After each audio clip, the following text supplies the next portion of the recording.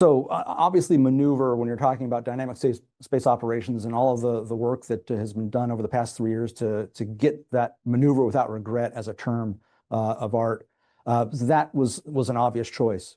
But when I looked at the adaptability that we could change the way we operate our systems and make them more flexible, I realized that we could create challenges and dilemmas for our adversaries.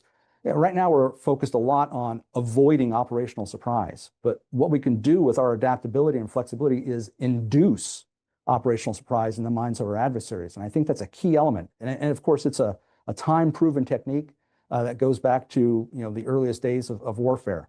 And so I was very interested in how those two aspects can work together to create surprise and potentially keep the adversary off balance so that we have seized the initiative and maintain it.